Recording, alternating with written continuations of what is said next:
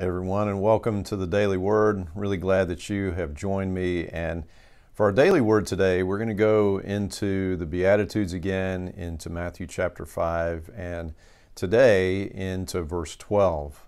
We read there these words of Jesus.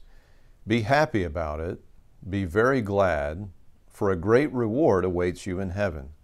And remember, the ancient prophets were persecuted in the same way.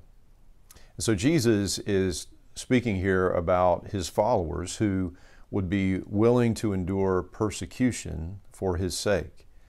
And he says to be happy about it, to be glad because of the reward to come. Now, to me, the question that's sort of rolling around in my heart today about this is, what does it take for somebody to actually be glad about being persecuted? I want to invite you to think with me about that, because what we're talking about is not being somehow mentally disturbed. This is a rational choice that people are making, that is a reasonable choice, that in fact is not just reasonable, that it is clearly the best choice.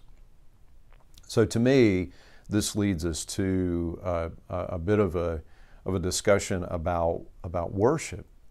Because the truth is that we are worshipful beings. We human beings are. And that has to do with how we were made, of course.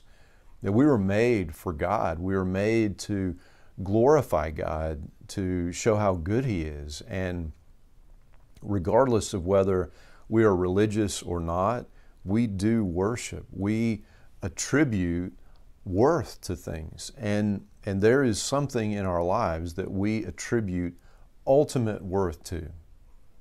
We attribute worth to it, and therefore we allow that ultimate worth to be the goal of our lives, the goal of our existence. We give our time to it. We give our energy, our passion to it. It becomes the moving force, the leading force in our lives, because we've attributed worth, we've attributed value to whatever that is.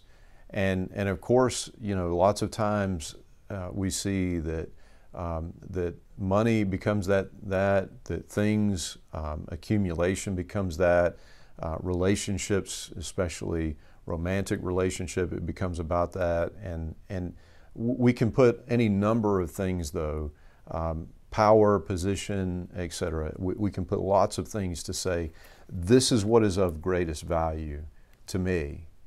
And what Jesus is pointing out here is the followers of Jesus have made a value judgment that is spot on, that they have valued what is greatest, and that they should be glad, they should be happy, even when persecution comes. So think about this with me as we're valuing, as we're attributing worth to things, to say that actually being persecuted, so having your things taken, having been put into prison, some even being killed, having the ridicule of others, having people lie about you and accuse you, that being willing to endure those things is actually worth it.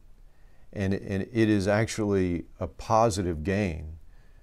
And I want to invite you to think with me about that positive gain, because it is actually twofold. Because as we choose to value the Lord above all else, as we worship Him and Him alone, everything else is a blessing from Him, and so we worship Him and give Him praise for everything in our lives as we reflect glory to Him, right?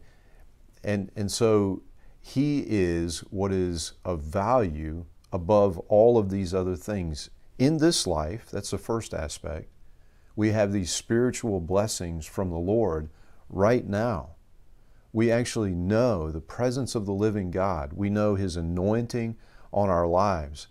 And that is everything. To know His power, His presence, to know that He is with us, that He is ours and we are His, to have the assurance that there is nothing that can take away His love, and that we are in Christ, and that is eternally true. So we have this amazing blessing that makes our hearts joyful now, right now. And so certainly we understand the value of that, but not only this, Jesus says when you give up things in this life, that there is actually a blessing. He says a great reward awaits you in heaven. So not only blessing now, being blessed by God now, but there is a great reward that awaits you in heaven. So not only is He worth it now, but He is worth it eternally. And this is why we would be happy about it, why we would think the investment of our lives is actually worth it, even when it costs us dearly in this life. So what is that reward in heaven? It's an interesting question, right? There are scenes, beautiful scenes from heaven that we read about, especially in the book of Revelation.